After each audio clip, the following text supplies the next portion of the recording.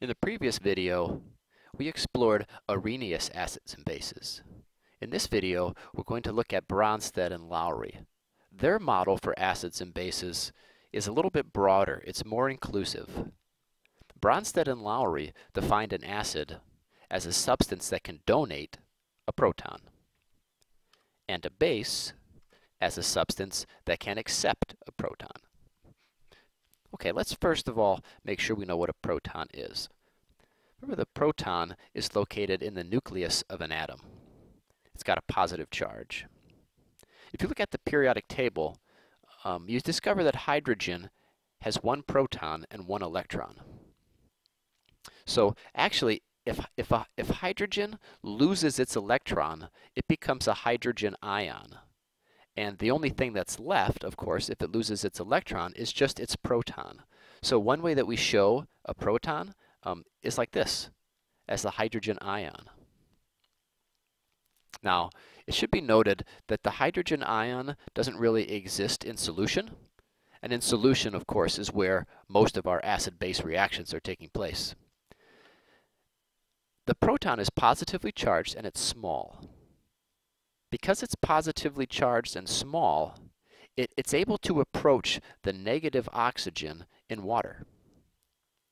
And actually the water kind of grabs the hydrogen ion or the proton. So now instead of being H2O, it's H3O and has a positive charge. So when you see this, you should think hydrogen ion or proton. But what's really existing is this.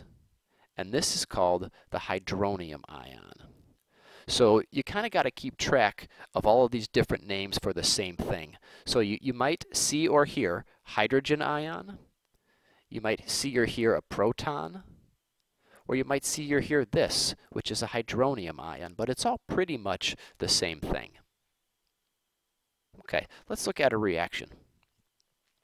If we put hydrochloric acid in water, well, you know this is an acid, and Bronsted and Lowry said that an acid will donate a proton. Donate means to give away. So HCl is going to give away a proton. If it gives away its proton, then what's left is, of course, just a chloride ion. And that proton that was given away had to go somewhere.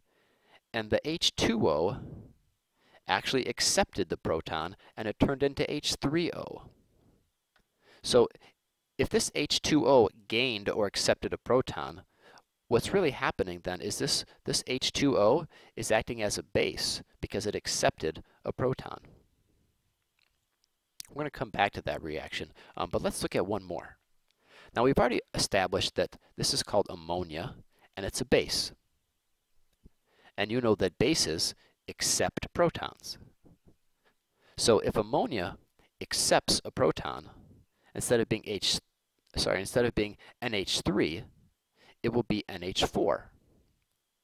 So where did it get that proton from? Well, you probably guessed it got it from the water. So that means the water had to give up a proton. If H2O gives off one of its protons, it turns into OH. So you can see that NH3 does not release hydroxide ions, but it actually indirectly manufactures them. So the Bronsted and Lowry model is more inclusive and includes bases like ammonia.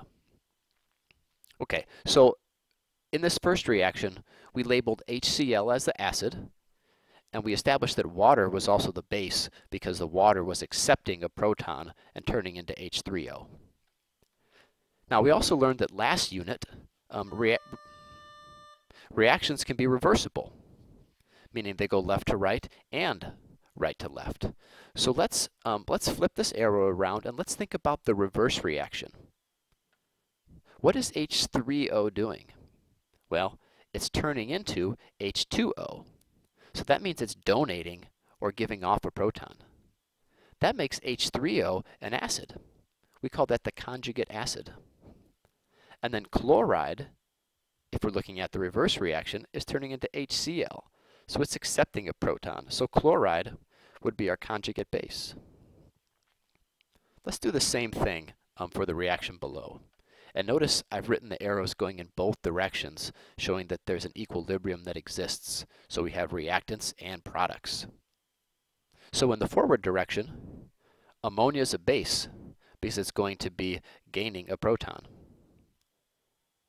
And water is an acid because it's going to be losing a proton. Now let's look at the reverse reaction. If we have NH4, that's going to be turning in to NH3. As NH4 turns into NH3, it has to give off or donate a proton, making NH4 the conjugate acid. And we have OH, and in the reverse reaction, that becomes H2O. So it's gained a proton or accepted a proton, making it the conjugate base.